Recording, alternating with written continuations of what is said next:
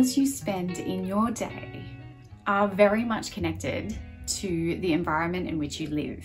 And what I mean by that is that if your home is in order and it's free of clutter, less overwhelm, your time will be spent on things you want to spend it on, rather than spending the time on dealing with the mess and the overwhelm and the clutter cycle and the overall disorganization of your thoughts because you don't know which job to start first. If this resonates with you, please know this is exactly how I felt before I started my journey to a minimal homeschool. And things are so much more simple now. Today's video is about my journey to our minimal homeschool that we have today. And I thought I would take you through some of the really simple home organization that you could start today.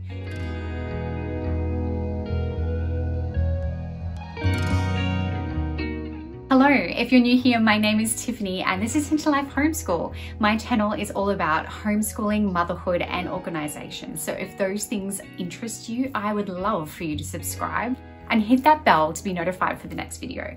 I am a homeschool mum to two beautiful kids here in Queensland, Australia, and I run a business. And we also have to juggle some extra things like therapies and hospital appointments for our children as well. My life is full and I don't have room to be wasting time on things that don't matter to me or to my family. That is what led me to my minimal approach to homeschooling. And then I just found such a relief when I found that balance in our homeschool that it just had a ripple effect on the rest of my home. And then it, turned into systems that I created for being able to maximize my time.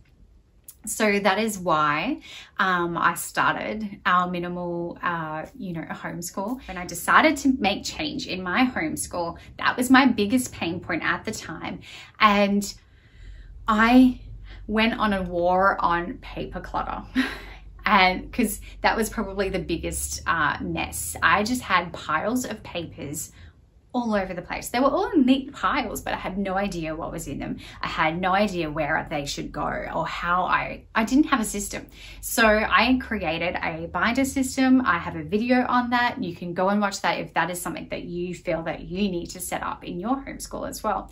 And it can look different.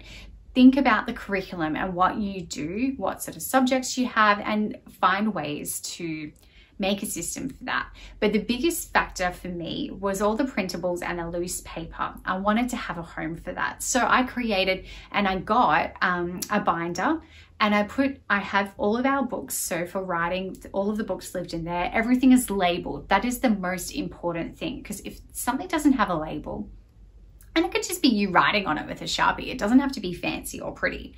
But if it doesn't have a label, your kids can't put it away. And that was my biggest thing. I wanted to make sure my kids knew where everything is supposed to go. So if I say, put that book away, please, they're going to know where to put it. They're going to know where it lives. Everyone has had a part in creating that system and it actually really works. I wanted a system that allowed me to organize my homeschool days without it being like set in stone, without me spending hours, writing it all out, mapping it all out, and then having a visitor come for that day, or, a spontaneous outing that we had to take advantage of because it was too good to refuse. But then everything is set back a day. I wanted something that worked flexibly and I couldn't find it. I looked everywhere and I could not find what I was looking for that had a flexible approach to the kind of homeschooling that we do. I now have a digital planner, that Freely Homeschool Planner that we created, and it holds all of my PDF curriculum. And I am able to create lessons through that PDF curriculum.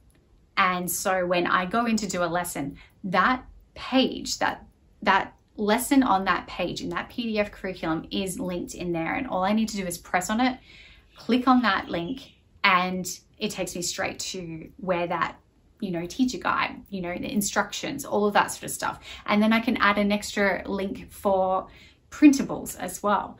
It is phenomenal to be able to do that kind of homeschooling where it is not involving huge prints of PDF curriculum. It is not involving me to have to, find places to store all of these extra papers. I don't even have to print it. I'm only going to use it once. And even if I use it twice, I still wouldn't want to print it because it would be just such a waste of money, waste of my time. And this is easier and this is better. I get the most out of my curriculum now. I really do get my money's worth of all the curriculum because I don't forget it. It creates a habit. It allows me to easily do it. And planning it is fun. It's actually fun. So that is how I have combated paper clutter in my home. I have a system for all the finished loose paper as well. They go into pockets in our folder system.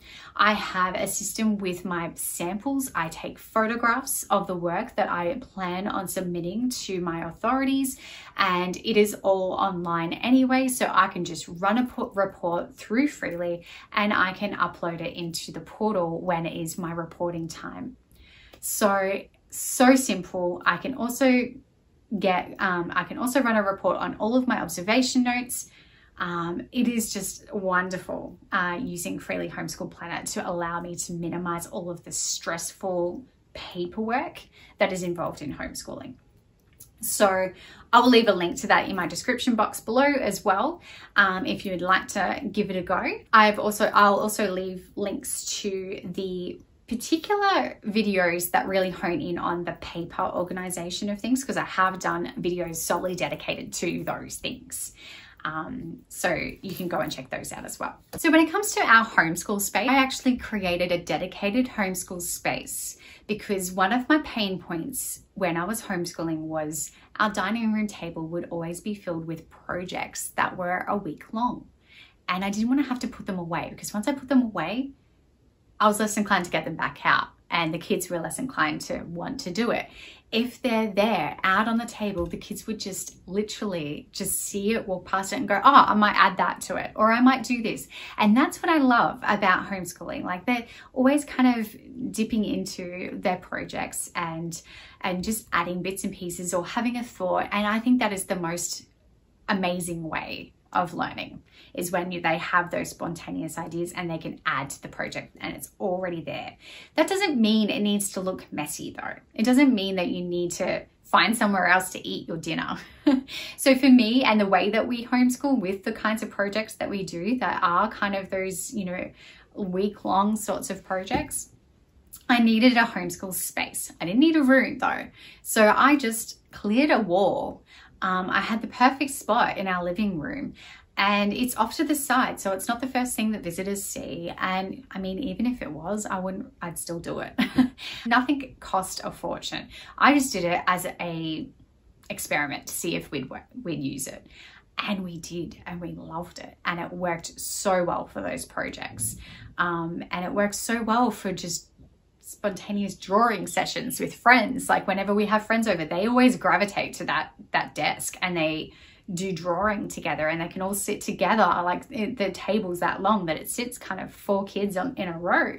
And they're all drawing together and they can see what they're drawing and they, compliment each other and all that sort of stuff. So the learning space has been by far one of the best things that I have done in terms of allowing the kids to have their own space, their own area to keep certain things. Those are the kinds of things that I think are really worth thinking in depth about and planning out what you need and making a list of all the things that you really just feel like are driving you crazy. Write down the things that you dislike the most about your homeschool and then use that as a goal to fix it. Find ways. And you might not find the exact perfect way straight away.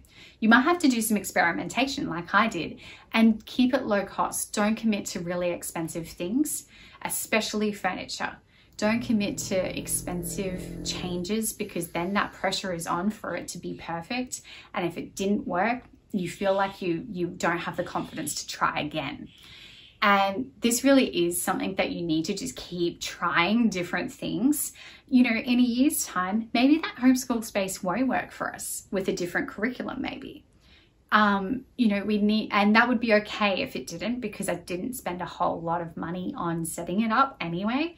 So it's okay. And I can take that trestle table away and it stores perfectly, you know, up against a wall. It's actually really easy to just store away in the garage. So those are my suggestions with a homeschool space. I really love writable surfaces rather than paper. So we incorporate lots of whiteboards, blackboards, all of those kinds of things. If they're magnetic, that's even better, because you can use so many manipulatives with magnets. You can also put up really great pieces of references and pictures that the kids have drawn, and you can turn it into like a really nice collage, or focusing on sight words or words that you're, you know, vocabulary words. You can put that all up on those boards, and then when you need a clean, fresh start, you can take it all off, and nothing is permanent, and it's just easy. So those are the kinds of things that I love about our homeschool. I love our 2 bookcases either side.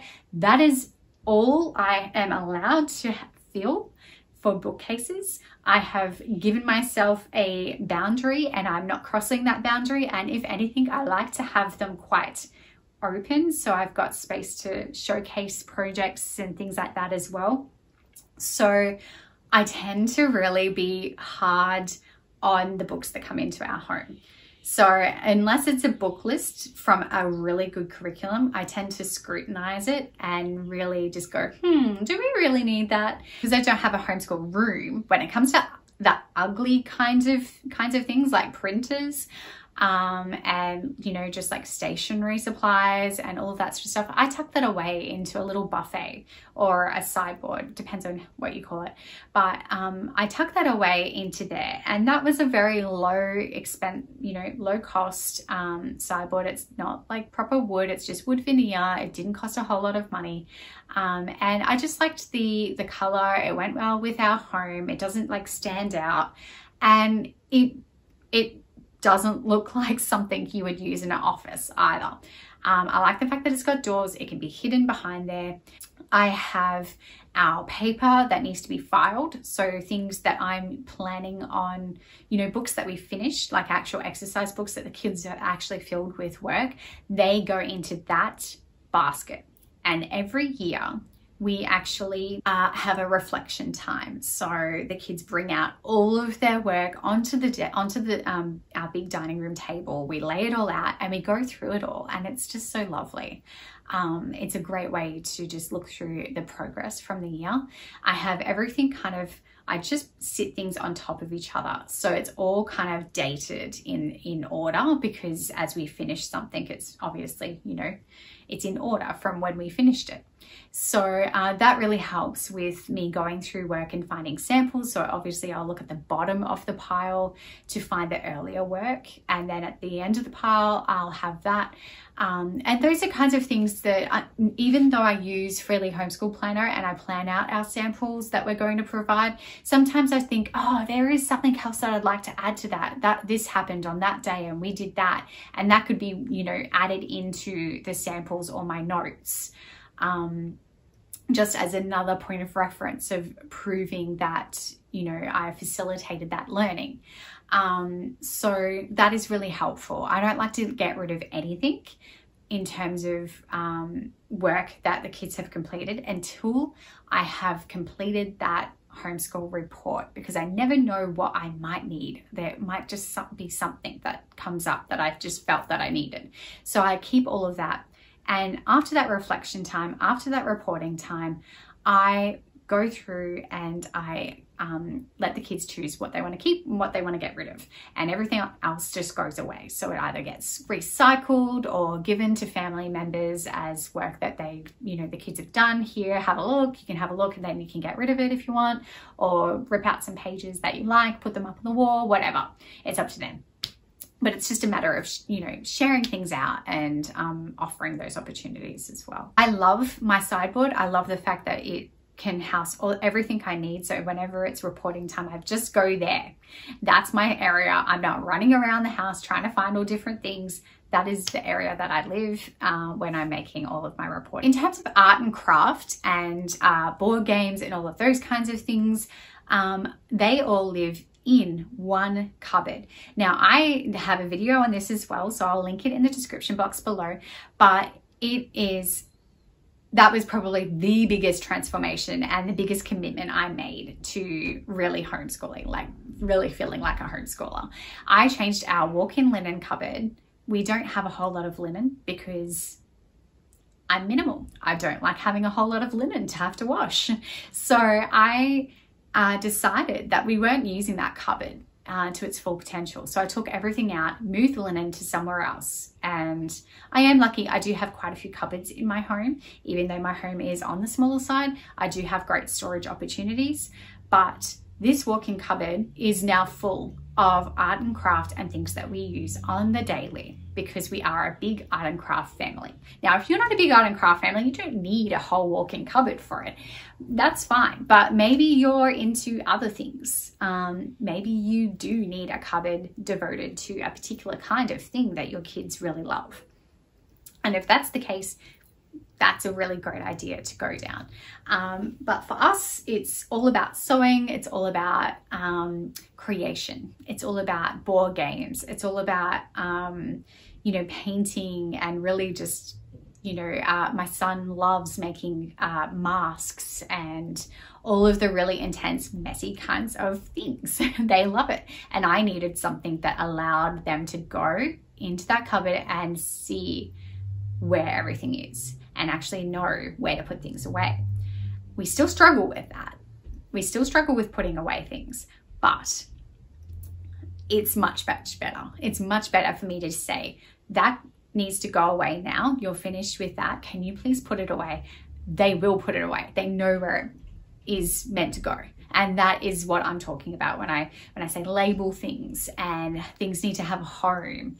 That is what is just so much more important to be able to provide a home for something, so that your kids know where it lives and where they can get it, so that when they feel, you know, inspired to do something, to create something, they're not stuck looking, you know, spending an hour looking for something, because most kids aren't going to feel like doing it after they found the thing. Or are they even going to spend an hour looking for something? I don't know if they're that patient. I'm not sure if my kids are that patient. They probably just give up on it and just go, I'm just going to go watch a show or do something less, you know, exciting for them. And I don't want to risk that. So I made it a priority to really, really have that organized system for them to be able to create things. So those are the kinds of physical things that I've done. The other change that I've made has been around allowing us to get out and about, getting out of the house. I have mentioned earlier in the video, getting out of the house isn't easy for us on a good day. Shoes and socks and like appropriate clothing for the weather, all of those things are factors that need to be talked through with my kids. At the moment, that's not going to be forever, but right now that can be stressful. So if we're going on an adventure, or if we're going on in particular a spontaneous outing, it can result in a lot of stress. So that's why I incorporated a system right where we get into the car. We have a really great cupboard space in our garage. Right before you get into the car, I have a video on this, so I'll link it in the description box below as well. It's called Getting Out the Door because that was one of my biggest pain points as well. I really wanted to have an active, outdoorsy kind of approach to our homeschooling. And that was something that the kids were not super keen about. They didn't want to get outdoors that much then. Now they love it. See, this is what it facilitated that journey to them loving being outdoors more than being indoors. But without incorporating that system, I feel like we probably wouldn't have got to where we are today. And that is simply just having everything that we could possibly need in that box. So I change it out seasonally. I change it out depending on needs. So I will have our raincoats right there in where we keep our shoes. I will have sun cream and mosquito repellent in our adventure box. I will have a blanket for us to sit on, if the grass is wet or, just to have a place to lie down, I will have that in our adventure box. Snake bite kit in summer is absolutely essential. We have seen so many snakes this season, even with all the rain that we've been getting. So that is absolutely essential. Seeing all those things at our fingertips, having extras as well. So I've started to actually buy extras because things are so all over the place with COVID and all of that wonderful stuff. So it is hard to get some of those things. So I make sure I buy 2 mosquito repellents when I'm getting more mosquito repellent. I buy 2 sun creams, all of the things. Like, just really think through what it is that you need. And would it really break the bank if I bought an extra one? No. Okay, well, I'm going to do that because that will allow us to always have that thing that we need. Or maybe you can put an extra one in the car, or hats you can get an extra set of hats just as spares. They don't have to be fancy. Keep them in the back of the car so you know that if you forget your favorite hat, there's going to be an extra one there and you're not going to end up fried. So those are the kinds of things that I have incorporated. I created a box for our co-op because I knew that we needed the same things every week for co-op, so why not have them there? I even went to the trouble of keeping our favorite lunch boxes in that co-op box. So once I washed them up, they went in the co-op box. I bring the co-op box into the home when I'm packing it, and I pack our lunch boxes and they go straight back into that basket. And the kids, if they at co-op, if they took their hats off, they would put them into the basket because they would always be with us, and then we wouldn't leave. Well, we have left things behind before, but we usually don't. And that is like such a big thing for us. The amount of shoes and socks and hats we've lost in the past has been embarrassing. So it's just helpful to just be able to have a home for things even when we're out. The kids know where they go. And that just, it's a no-brainer. It's so easy. So that is my story behind, getting out the door and being more organized in terms of spontaneous adventures and things in your homeschool as well. And the thing is that when you're forgetting things, it can really make it such a negative experience. You really resent actually going and doing the thing when you've forgotten it. Or, imagine forgetting mosquito repellent. We've done that and we have been eaten alive, and it was just such a horrible experience. But that horrible experience came home with us and continued to ruin our day because we were just itchy all day. Like, those are the things that you really don't want to have, especially if you've got kids, like earlier on, the early 3-4 years ago, when my kids weren't that keen on getting outside, when things like that happened, that would be like a solidifying that negativity towards, well, I'm not going to that place again. I got eaten alive last time. Why would I want to go back there? And that is not the experience that you want. So we really do need to be prepared for those kinds of things. And we can all have such a better time. Those are my simple organization homeschooling tips. Those are the things that I started with when we started out on our minimal journey. I have much bigger projects that I am going to be approaching this year, and I can't wait to share them with you. I just wanted to put it out there and encourage you to make some changes in your homeschool if you haven't already, and think about ways that maybe these things could be, brought into your homeschool if you're looking or feeling like things are getting out of control. Thank you so much for watching. I hope that you've maybe found some of these suggestions helpful. Let me know in the comments below if you have found some of these things helpful, if you're feeling inspired maybe for some projects that you might be incorporating into your home. What are your favorite things in your homeschool that really help you just get through that clutter and overwhelm? If you like this video, I would love for you to give it a thumbs up. It really helps my channel, and it also lets me know this is the kind of stuff that you like to learn about and hear about. Thank you so much for watching, and I will see you in the next video.